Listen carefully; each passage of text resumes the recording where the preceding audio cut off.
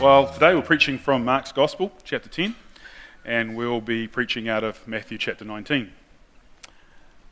What I mean by that is we've got a subject that we're looking at in Mark chapter 10, but it's elaborated on more in Matthew 19, so that's what we're going to be doing today. Now, as we've been going through Mark's Gospel, we have been discovering again and again that Jesus takes on the challenging conversations. And he often takes them on by virtue of people coming to him and confronting him with really hard questions, difficult questions that usually the religious community has been wrestling with itself for a long time, maybe over decades, maybe even over centuries. Just the hard questions of why, what, and how. And this morning we've come to one of those very, very deep and important questions, and it's about marriage and divorce. Marriage and divorce. This week when I was doing my preparation, Michaela, my wife, sent me a text saying, "How you doing, Craig?" And I text back and I said, "Well, not so good. I'm contemplating divorce." And she was with some people at the time, and she knew what I was on about, but she managed to share that with others and cause them to gasp in horror. But it wasn't for any more than a moment. My strange sense of humour. So today we're going to be talking about something that is very deep and dear to numbers of people, not only because you may have self-experienced a broken marriage, but maybe there are people in your family who have, maybe it's been parents, maybe it's brothers and sisters or close friends who have gone through this very, very difficult time. I suppose for me it's been a challenge putting this together because there is a variety of ways in which we can approach this, and I'm trying to approach it from the most biblical perspective that I can generate. I've pulled in a lot of commentators, a lot of voices into my head over the last few weeks as I've been anticipating this. One of those who's really spoken to me about this has been Andy Stanley. Many of you will have heard of Andy Stanley. He's a very well-known speaker, and he's in North Point Church in Atlanta. And the reason why I was very interested in what he had to say was because his father is Charles Stanley. Charles is on television quite often, and Charles Stanley and his wife actually had a divorce. And so therefore Andy Stanley, as his child, reflecting on his own parents' journey through this very, very difficult time, I know would have drilled down and given this a tremendous amount of thought. I'm in a situation, thankfully, where next year I'll be married 30 years. My parents on my side of the family and Michaela's side of the family and grandparents all the way through, there haven't been any divorces in our family. And so I received that as a blessing. So therefore I don't know personally those tensions of divorce, separation, etc. I'm not saying here that all of those marriages were idealistic or perfect. I'm sure some of them were good old tough Kiwi marriages which sort of went, I told you I loved you once, if I change your mind I'll tell you again, I'll tell you if it's changed, But such as it was in the day. The other thing I could do in entitling this sermon a little bit differently would be to say that this is a conversation with my son, because my son Taylor, he gets married next weekend, and so this conversation is one of those conversations that you have over time. You don't sit down necessarily and just line up a big cannon full of information for your son. Usually you have empowered the conversation over years by demonstration and by giving your children the understanding of what marriage is about. But next week I'll be up here on Saturday taking my son and his fiancée Amy through their marriage vows. Very, very special time, very important occasion. So whilst this isn't a picture of them, this is something of what we're going to experience next week. Now, what I want to do this morning is I'm going to lead to a position of grace. But to understand grace, we need to understand truth. And to understand truth, we have to dive back into Scripture and understand the story of how God created marriage and what marriage was designed for, and then we get to the words of Jesus himself. So if we go back into Genesis, we find that God created male and female, and here we find these words. It says, "Then God said, 'Let us make mankind in our image, in our likeness, so that they may rule over the fish in the sea and the birds in the sky, over the livestock and all the wild animals, and over the creatures that move along the ground.' So God created mankind in his own image. In the image of God, he created them, male and female, he created them. And the most important thing to note here, not apart from the created side of this conversation, is that God made male and female in his image. When he was creating male and female, men and women, he said, what shall they look like? Well, they can look like a male and a female, but together they will look like me. And so he created us to be one and to carry the image, to be carrying the image, the burden of the image of Christ, of God himself. Later on in Genesis chapter 2, it says, that is why a man leaves his father and mother and is united to his wife, and they become one flesh. The whole understanding here is that marriage was God's original idea. It wasn't created by us, it was created by God. It's not given to just one faith, it's given to all of creation. So marriage is a creation ordinance. It's given to all of us in such a way that we can be created in God's image and then aligned together to be one both physically, emotionally, relationally, and spiritually. At every level, we're created to be one, male and female, together as a marriage. And so this is a very important thing to recognize right at the beginning. Now, in Deuteronomy chapter 2, this is a little bit further on, I haven't put the text up here, there's a time and a season and a place when the nation of Israel was really, really struggling with this whole understanding of marriage. And Moses, who was the leader of the nation of Israel at the time, said if you're going to divorce or separate yourself from your spouse, then you had to issue your wife with a certificate of divorce. Now, this was a very patriarchal community, which meant that the male was the boss. And if it was his decision to end the marriage, then he had to do so legitimately, i.e. not just cast somebody out or just abandon them in some fashion, stop providing for them, but what the man had to do was write out a writ of divorce to formally end that relationship. And by doing so, this actually gave the woman some freedoms. Freedom to go back to her family, freedom to remarry. But a lot of this was done out of the hardness of a man's heart. And Jesus is going to pick up on this in a little while. But out of the hardness of the man's heart, this became a real problem within the society. And Malachi, the final prophet in the Old Testament, said this to the nation of Israel. He said, another thing you do, you flood the Lord's altar with tears, you weep and wail because he no longer looks with favor on your offering or accepts them with pleasure from your hands. You ask, why? It is because the Lord is the witness between you and the wife of your youth. You have been unfaithful to her, though she is your partner, the wife of your marriage covenant. Has not the one God made you? You belong to him in body and spirit. And what does the one God seek? Godly offspring. So be on your guard and do not be unfaithful to the wife of your youth. The man who hates and divorces his wife, says the Lord, the God of Israel, does violence to the one he should protect, says the Lord Almighty. Amen. So those are very powerful words, aren't they?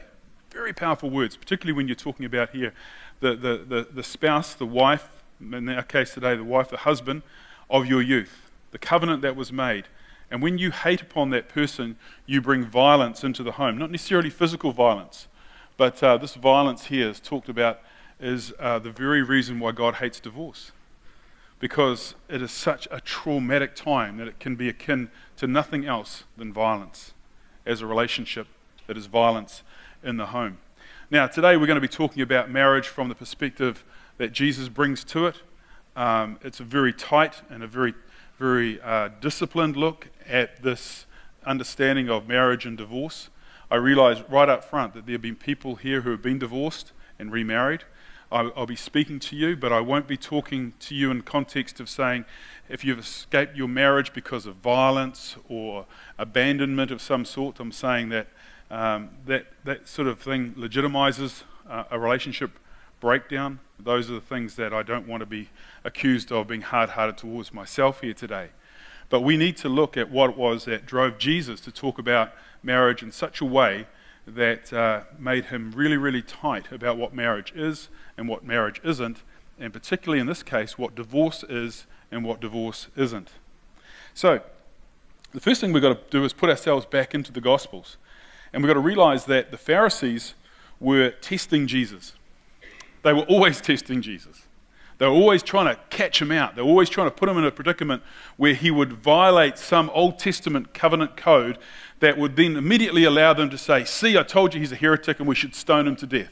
The Pharisees were trying to position Jesus in such a way they would win and Jesus would lose. So what's going on here? The first thing is that the Pharisees held on to was a belief that divorce is okay for any reason.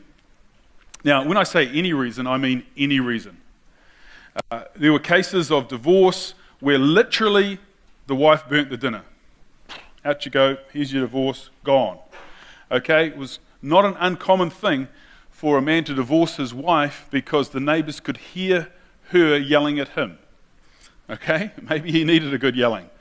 But right out, divorce. And what we're saying here is that because Moses allowed for divorce, the nation of Israel had become familiar with divorce, and divorce was now becoming so familiar for any reason. And then there were the Pharisees who actually thought a little bit more about this context and said, hey, look, divorce is possible because Moses said it was, but maybe only for particular reasons, like marital unfaithfulness, or maybe if your wife didn't produce a son. You know, there was a big deal about being able to produce an heir. Maybe that was a legitimate reason to divorce your wife. And so all these reasons were being pushed up, stacked up against Jesus, and Jesus was being pressured here to define what it is that marriage was or wasn't. So let's jump into Matthew chapter 19. I say we've been studying through Mark, but Matthew 19 gives a more thorough look at this very sensitive subject. When Jesus had finished saying these things, he left Galilee and he went into the region of Judea, to the other side of the Jordan. Large crowds followed him and he healed them there. Some Pharisees came to him to test him. They asked, is it lawful for a man to divorce his wife for any and every reason? Notice the any and every. Haven't you read, he replied, that at the beginning the Creator made them male and female, and said, for this reason a man will leave his father and mother and be united to his wife, and the two will become one flesh. So they are no longer two, but one flesh. Therefore what God has joined together, let no one separate. So immediately we've got a change and a challenge. The challenge is going directly back to the Pharisees, who thought that you could divorce for every and any reason. Jesus is raising the bar and he's saying, look, back in the beginning, God brought male and female together, and if God has brought them together, then no one shall bring about a separation of that. So Jesus is saying they are one flesh. Jesus is saying that if they've been brought together, man shouldn't separate what God has already put together. And what Jesus is saying here is that God owns marriage. God owns marriage. It's called a covenant relationship. And in a covenant relationship, God is involved in the midst of that covenant. You know, particularly when we talk about a religious ceremony, a Christian wedding, you know, when we invoke God's blessing upon this. And here the tension arises for us in today's society because there is a very flippant look at marriage happening. You know, people take a, I'm in, I'm out, if it works for me, it's okay, if it doesn't, I'm out of here sort of attitude. And that's the difference between a covenant and a partnership. A covenant is binding. It's irrevocable. You can't have a covenant and break out of it because by nature a covenant can't be broken out of. God made covenants with us through Abraham, through Moses, through Noah, and ultimately through Jesus Christ. These are covenants that can't be broken. A partnership is completely different to that. It's a relationship of convenience. And as a relationship of convenience, it means that if it doesn't work for you, then you can get out. If it doesn't work for me, then I can get out. You know, maybe it's a business partnership type deal where we can say, look, if we're not making any money or you're not pulling your weight, we can break this off. But socially, in the context of relationships, this was never designed to be the way that marriage works. And we see how covenant impacts the wedding ceremony itself, don't we? Like when you meet together with people to see their marriage vows being made, you come and you listen, and there's a level of sincerity and honesty and hope there that is being relayed by the couple. I know whenever I'm sitting in a marriage ceremony and I'm not officiating, I'll hold my wife's hand when the couple make their vows because I'm like, yeah, remember we did this?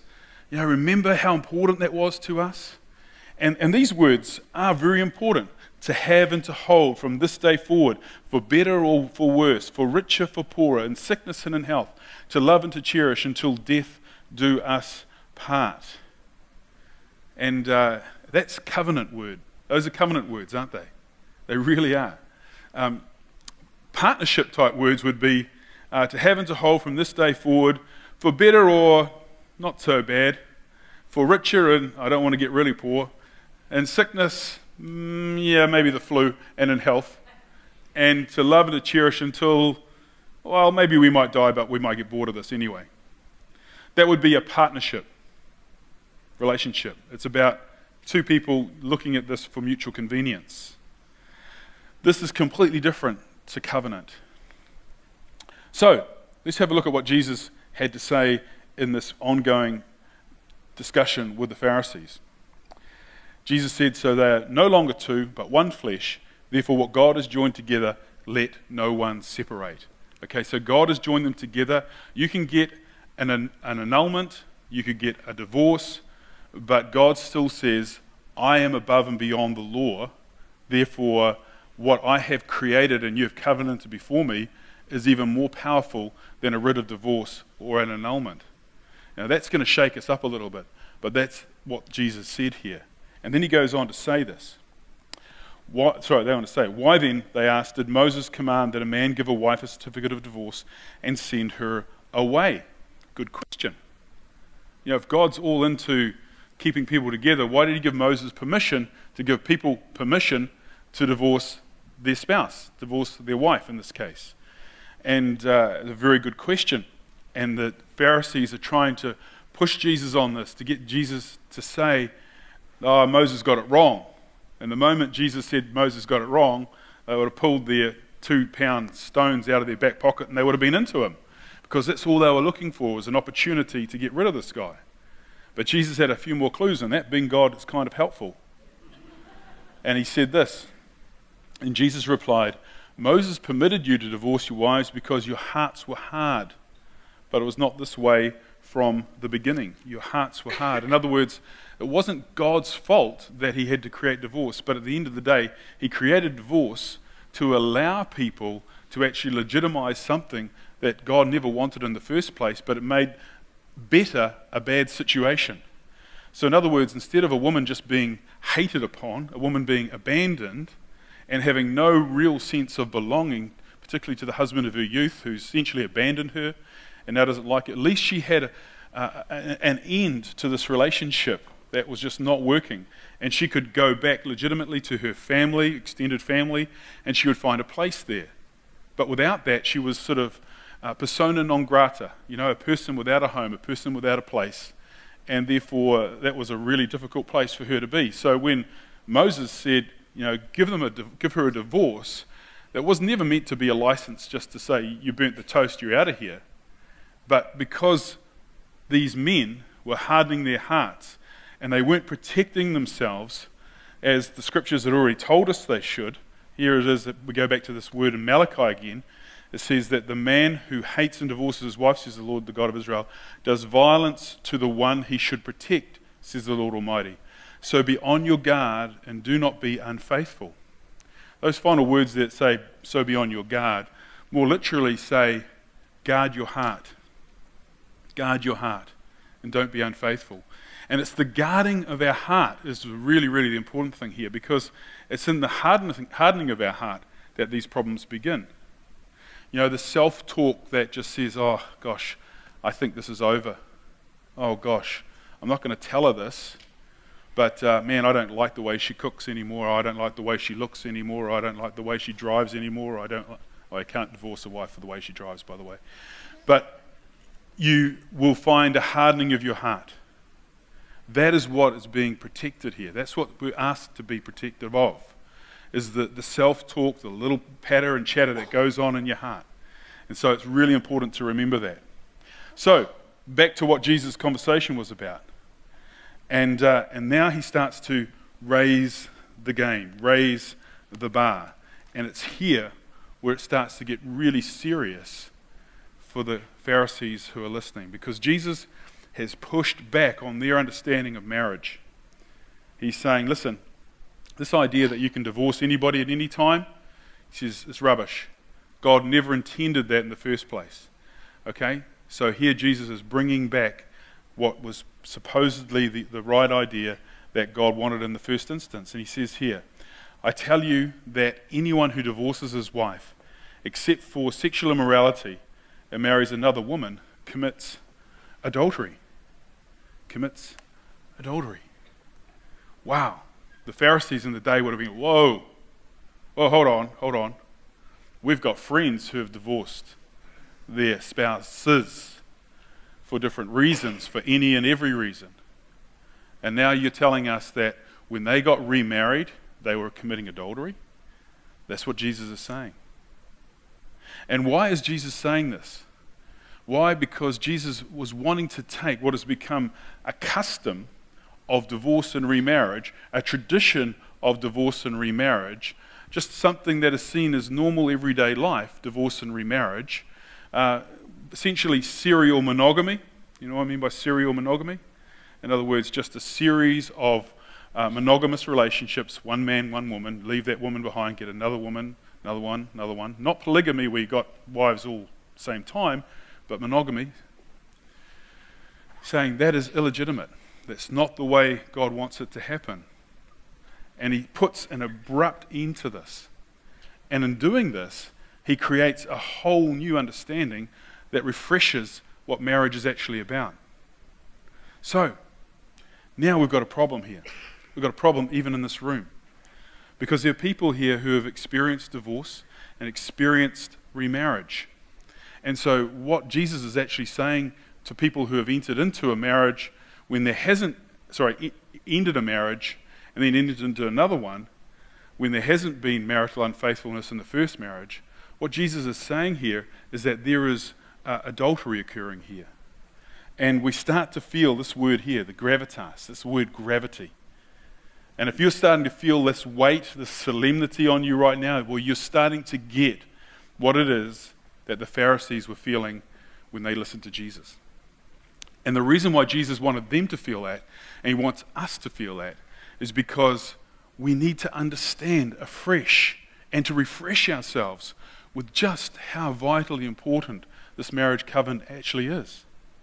Because in today's society, we can have a very Hollywood view of marriage. We marry for convenience. We marry because it's just cool to do so. We just get drawn into that convention of marriage. And there we feel if it's easy come, it's easy go. We can just get out of it again.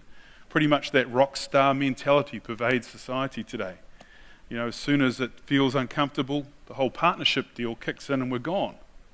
Now, I know that there are a lot of people who work really, really hard at their marriages and they're really, really committed to them. I'm not talking about you. I'm talking about those who take a flippant view of marriage. But what Jesus is saying here captures also those who he was with, his disciples. They feel the gravitas, they feel the weight, the solemnity, the gravity of the situation as well.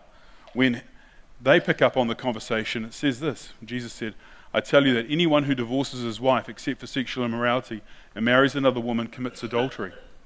The disciples said to him, if this is the situation between a husband and a wife, it is better not to marry. Exactly. That's what Jesus would have been implying all the way through. He's saying, look, don't take this marriage covenant lightly. My son's been engaged for 3 years, and we've had this conversation for 3 years. You know what you're doing, mate? Yep, I'm in love. You in love for the right reasons? Yep, what's that? And he explained to me. You know, the first time he ever talked to me, I shouldn't say this, about his girlfriend, because they started going out in high school, okay? Sixth form, year 12. He says, oh, you met Amy? She is beautiful, eh?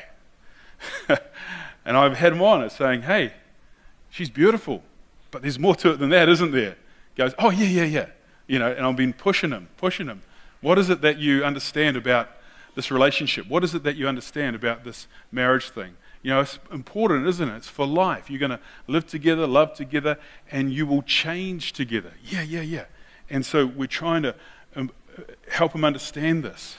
But the disciples here caught on to the fact that Jesus is saying, look, unless you are absolutely convinced and committed to doing it well, then just keep clear of making those vows, those covenant vows. And then Jesus takes it up another notch. If you're thinking, gosh, is there enough notches there to take it up? Well, there's some more to go. And he says this, I tell you, anyone who divorces his wife except for sexual immorality and marries another woman commits adultery. The disciples said to him, if this is the situation between a husband and a wife, it is better not to marry. Jesus replied, not everyone can accept this word, but only those to whom it has been given. For there are eunuchs who are born that way, and there are eunuchs who have been made eunuchs by others, and there are those who choose to live like eunuchs for the sake of the kingdom of heaven. The one who can accept this should accept it. Now, eunuchs essentially meaning those who don't have any sexual life at all, okay? Either because they've been castrated or because they choose to live in that fashion and not have any sexual activity in their lives. And twice Jesus says, twice says not everyone can accept this. What he's saying is that if you are called to this, then you stick with this. Not everyone can do this, but if you're called to it, you stick with it because it's a calling. To be single is a calling, and it's an honoring, God-honoring calling. So it's not something to be ashamed of or disappointed in, but it's something that God has ordained. If you're called that way, you accept it with absolute confidence. And you praise God because you've been called to live in this fashion, and you've been given the grace to do so. Unlike others that the Apostle Paul talked about, who said it's better to be single, but if you burn with passion, it's better to get married. Better to get married. Okay, so you're not called to be single. You need that companionship, and you want to break out of loneliness. But for others, it's a gift of being on their own. So, where does that leave us? It's a real hard word from Jesus, isn't it? Because we're staring down the barrel of what he says to people who have had a broken marriage, and then they enter into another marriage. He's saying that's adultery. And we can't actually find a way to escape this. And here's the tension, because the tension is going to create a situation in us where we have to discover and rediscover the grace of God. Because what I hear, and as you would have heard many times speaking to people who have gone through a divorce, is you would have heard stories that say the person that they were living with, the spouse that they had, was a very, very difficult person to live with. They might have been really angry or abusive or just didn't provide or was selfish. And then you also hear that the story from that side of the argument is one of minimizing. You know, my role was really minimal. I was just the victim in all of this and couldn't help it. I did everything I could, but it didn't happen. And so you get this justification going on, this reasoning going on, this rationalization of what the relationship was and why it had to end. Jesus says there's another way to reconcile all of this. There's another way. And I want to tell you a little made-up story to help you understand what I'm driving towards here. There was a man who was caught stealing some bread, and he was brought to the judge. The judge looked at him and said, "Are you a thief? Did you steal the bread?" And he goes, "Sir, my family hasn't eaten food for over a week. They're starving. They can't go to school. They've got no energy." And the judge says, "Listen, I'm just asking you a simple question. Are you a thief? Did you steal the bread?" He says, "Sir, I've been unemployed for 6 months now. I've sold all my goods. I've sold everything I own. My wife can't work because she's unwell." And the judge looked at him and said, "Listen, did you steal the bread? And that makes you a thief." He says, "Sir, I have done everything I can to find work, but I can't find work." Finally, the judge looks at him and said, "Did you steal the bread? If you did, that makes you a thief." The man cast down his head and he looked up at the judge and he goes, "Yes, sir, I'm a thief. I stole the bread." And the judge said, "Okay, I'm going to fine you $100. And with that, the judge pulls out his wallet, pays the $100, looks at the thief and said, anytime you and your family are hungry, you come to my place and you can dine at my table. You see, what the judge was looking for was he's looking for some honesty. He was looking for some ownership of what has gone on here. He wasn't looking for minimization, rationalization, or a self-made sanctification, because that's what we can end up doing when we rationalize away our marriage vows. These marriage vows are designed to be covenant, but greater than covenant is the power of the cross. Greater than anything that we have done is the power that Jesus brings to us in this whole conversation of truth and grace. You see, Jesus says that if you marry somebody, again, and there hasn't been adultery involved, then that is called, if there hasn't been, essentially adultery, it hasn't been marital unfaithfulness. He says you commit adultery in that first instance. You are remarried, there's no doubt about that. But at that point, you need to discover the grace of God. And the problem with this is that we often in Christian circles go looking for the grace without addressing the truth. The truth is what Jesus said. We can't deny that. And one of the biggest challenges that we face with this whole thing of grace is this, and it's really hard to get our heads around, is that God took an awfully big risk by pronouncing grace ahead of time. These are words quoted from Philip Yancey. You see, even in the context of a broken marriage where it is slowly eroding and becoming worse and worse for all the effort that's being put into it, we can still look at the end result and say, this isn't the unpardonable sin. Which doesn't now open the door for everybody to run through a divorce every time the toast is burned. But it says when we have felt the weight of that covenant, when we've bore the burden of a broken relationship, when we have looked down the barrel and said, God, the only way through this, and I can't handle loneliness. I still burn with the passion of youth. I still desire to have a relationship.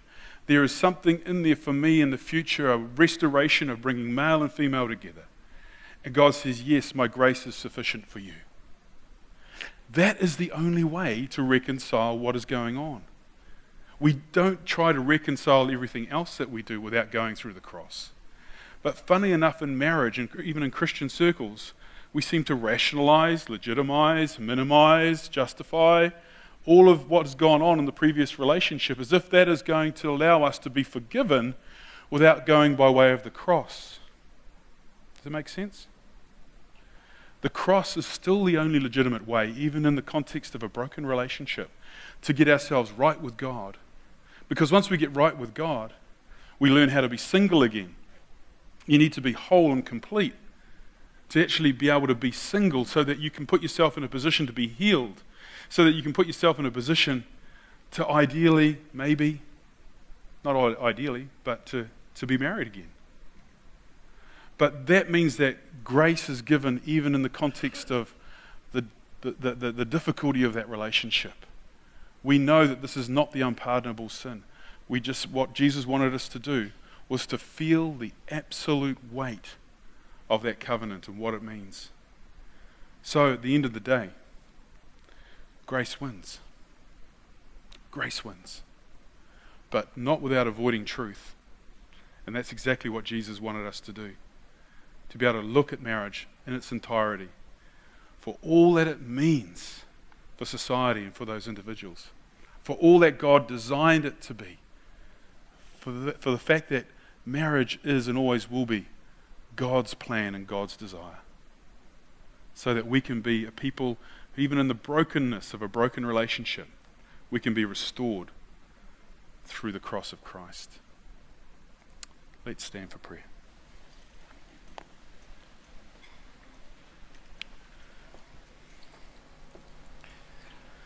Father, indeed, many of us here have been deeply affected by broken relationships. Marriages that have been persevered with, worked on, challenged over by so many different ways, and yet they've come to an end. And I know, Lord, that for many here, that means that they've felt the weight and the burden and the absolute anguish and pain of seeing two people separated and hurt and defined by that broken relationship. And Lord, you're in the process of restoring people even now as we talk. All of this to say, Lord, not that we avoid the cross, not that we avoid confession, not that we avoid seeing what Jesus said and the profound weight of all that he put back upon the Pharisees and us when he put marriage in that proper place again. And yet through it all, Lord, we see the cross. And we're grateful, Lord, that the cross supersedes all of human wrongs, all of human indifference, all of human pain and the struggle and the suffering. And there we can find ourselves made complete and whole, to be able to be resurrected as a complete person once again. And so God, I pray for my brothers and sisters here, who maybe in the heat of this moment feel some of that pain of the past. I pray that you be the God who soothes their soul, reminds them that they are loved and can never be separated from that love.